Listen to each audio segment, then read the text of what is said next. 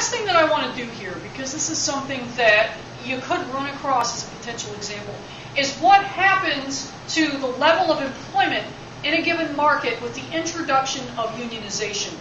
Now, you can have two distinctly different results to that event, to unionizing a given industry, for example, depending on what the demand curve for labor actually looks like. So here what we've got is one demand curve that's relatively flat or more elastic. We have one that is relatively inelastic or relatively more inelastic because it's steeper, with supply curves that are supposed to look pretty much the same.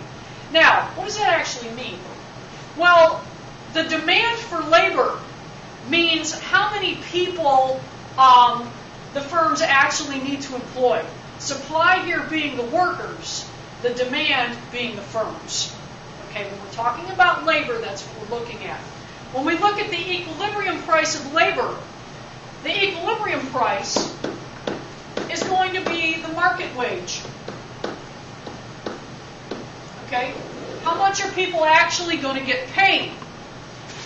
Now, the first thing that tends to happen when an industry becomes unionized is that the labor union will try to jack up the wage to try to get better wages and more benefits for the workers.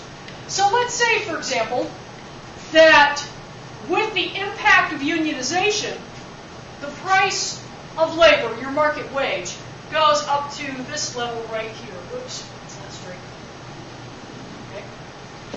So that's the price with unionization. PU. It's the PU. All right.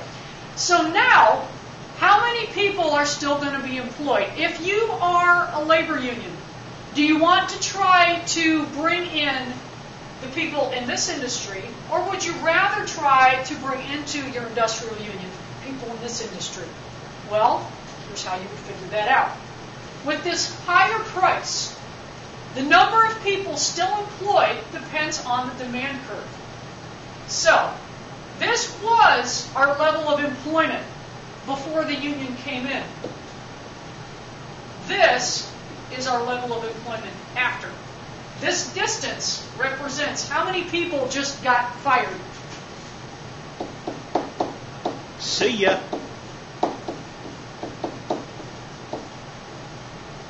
They are expendable. Maybe they've just been replaced by robots. Okay? That's happened. Or it just got cheaper to replace them with robots. Or maybe they've been replaced by overseas production facilities, which is probably a lot more likely to happen in the age of globalization than to be replaced by a robot, which happened to a lot of people in, say, the 60s and 70s. So over here, we now have this number of people who still have a job.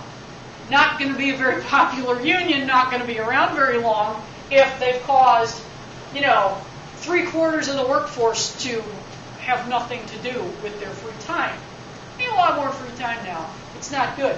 Now over here, where we have the more inelastic demand for labor, the level of hiring is going to again depend on the demand curve. We're going to drop that down here. And now we've only lost this much. So over here, this is the number who lost jobs. So this is our level of employment with a more inelastic demand for labor once we have the unionization happen. Over here, this is our level of employment.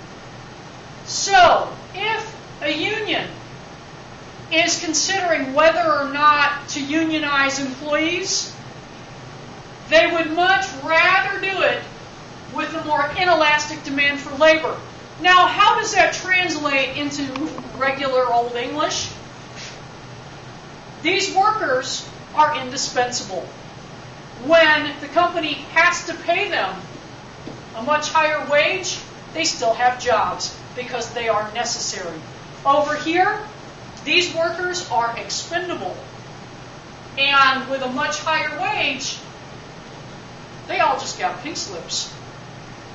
So this is the kind of real-world application, the real-world situation that really does come into play with things like elastic and inelastic curves.